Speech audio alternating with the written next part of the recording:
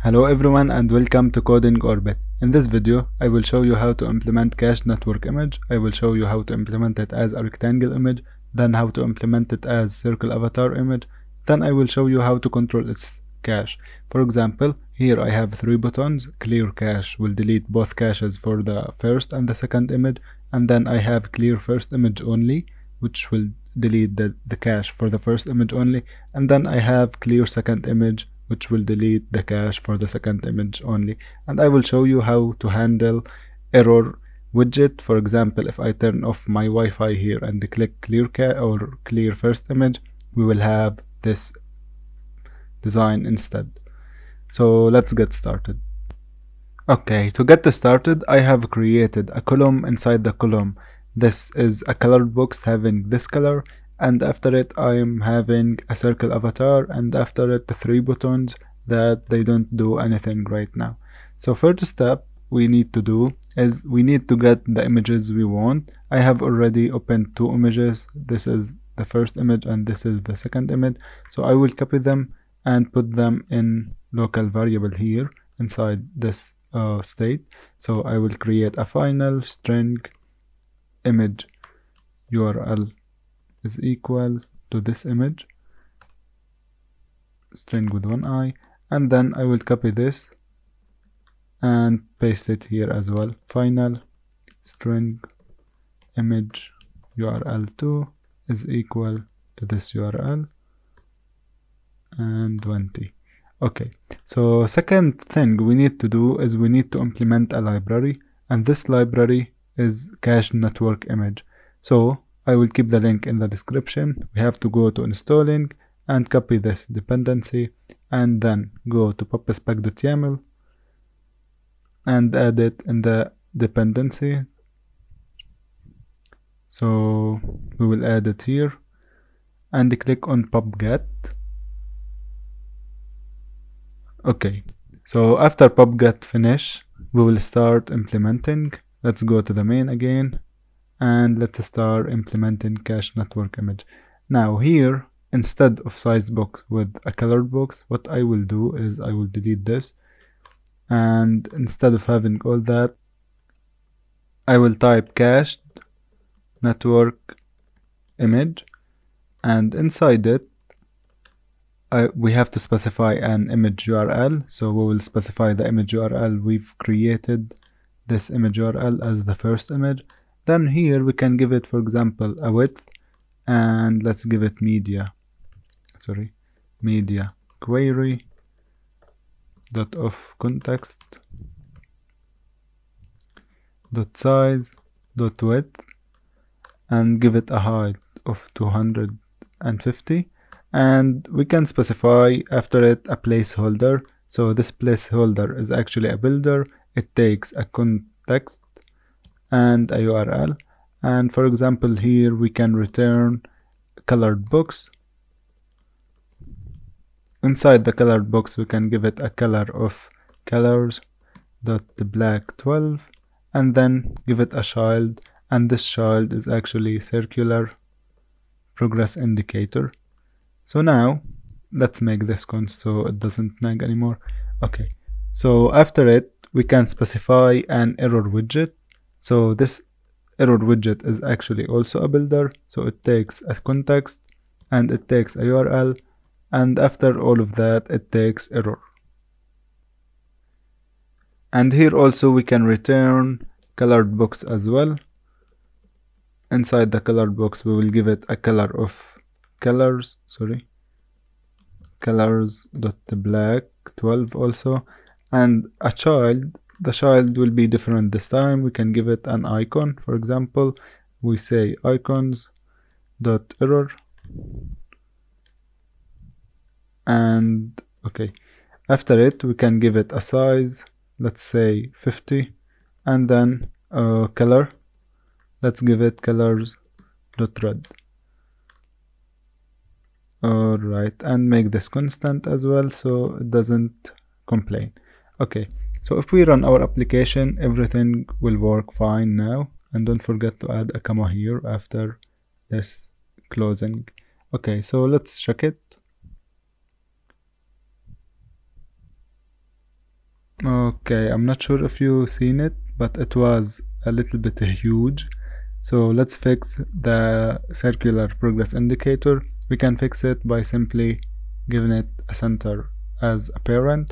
So if we rerun the application now, it will appear a little bit better. Okay, so let's continue. Okay, if we want to, instead of placing a placeholder, we can have another property which is progress indicator builder, and this takes a context as well, and it takes a URL, then it takes a progress indicator, let's call it progress, and here we can return color box also, and inside the color box we can return a color.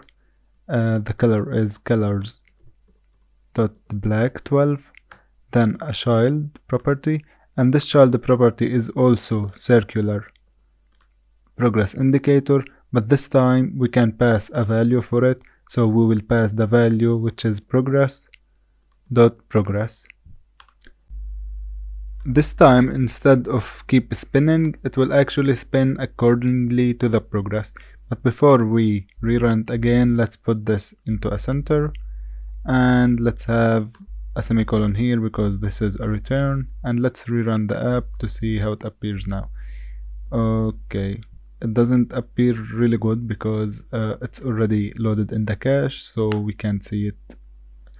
So let's continue. Okay, we can give our cached network image widget other properties. For example, we can give it a fit. For example, we are giving it a width of mediaQuery.size.width, the full width. However, our app is not taking our image is not taking the whole width. So we can give it fit property. We can say box fit dot capital F dot cover, for example. Save it now and let's see how it appears, and this appears better. Okay, we can give it also other properties. For example, we can change the animation for the fade in curve. You can give it curves dot whatever animation you want, for example bounce out, and let's rerun it to see how it appears, and it appears like that.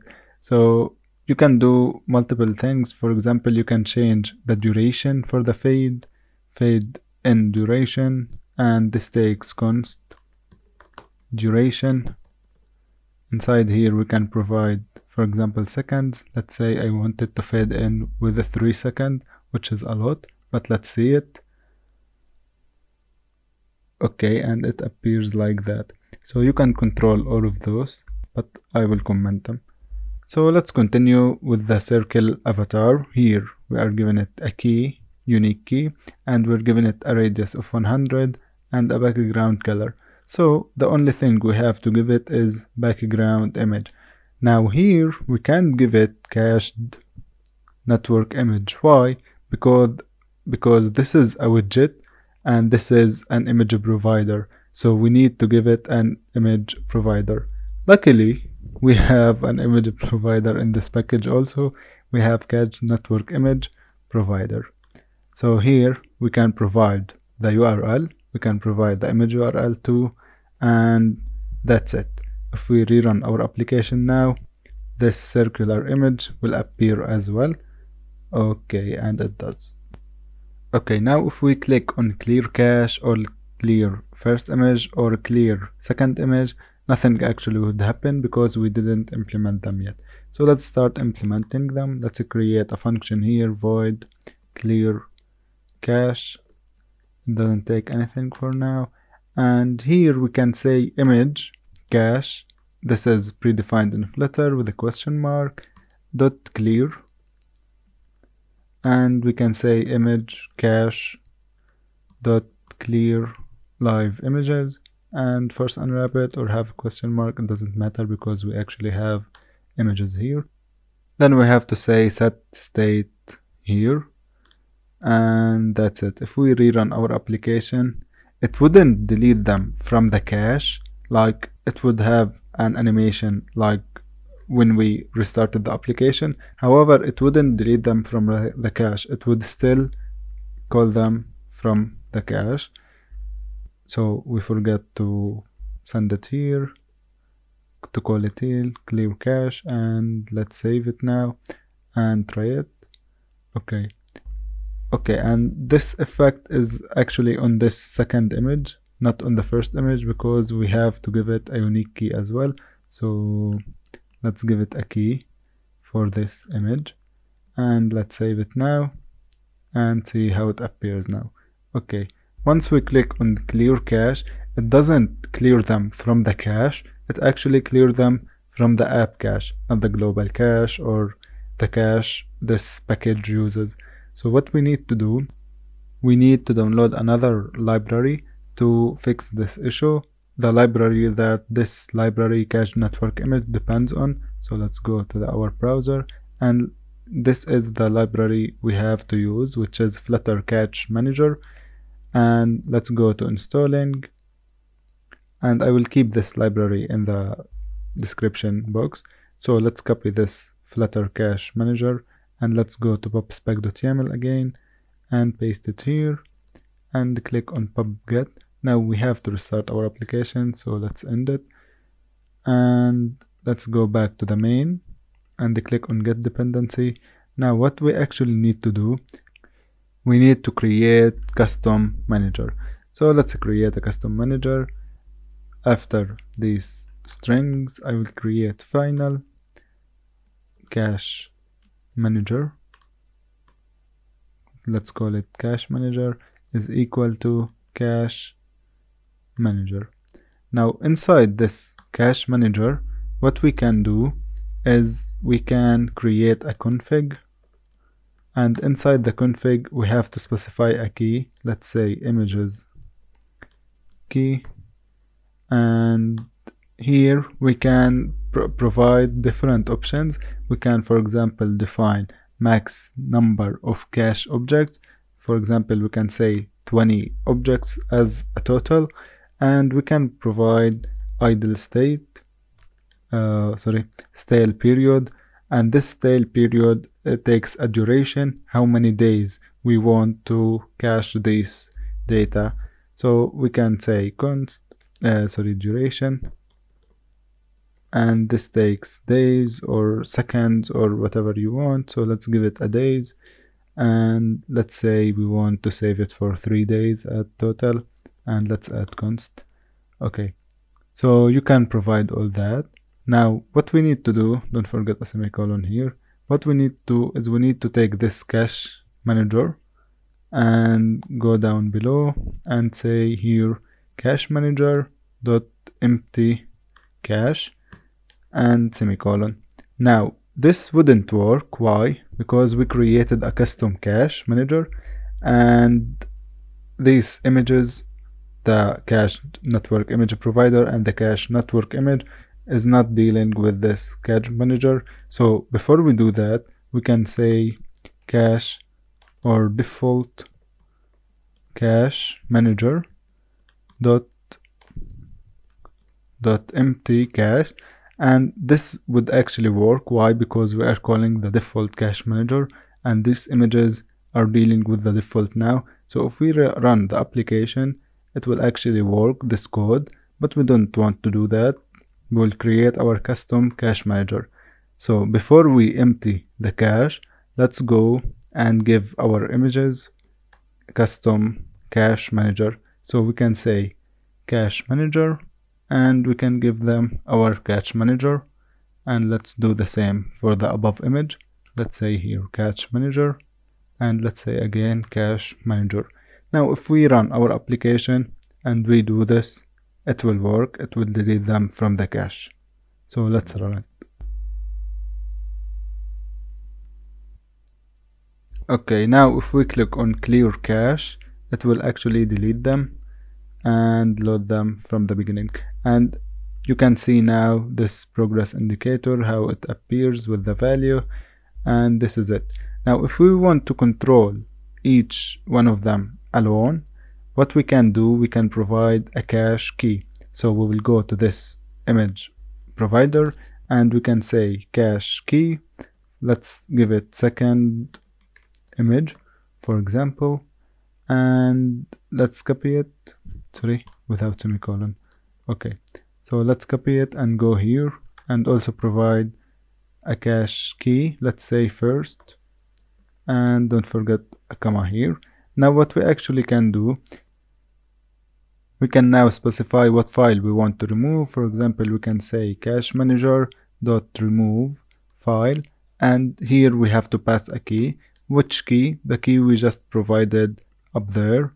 For example, second image or first image, we can copy it and paste it here, and that's it. So what we need to do for our logic here, we will create an int parameter, say int nullable index, and down below let's check if index different from null, do something, otherwise it will actually delete everything from here. So let's cut this into this, and let's have this inside this.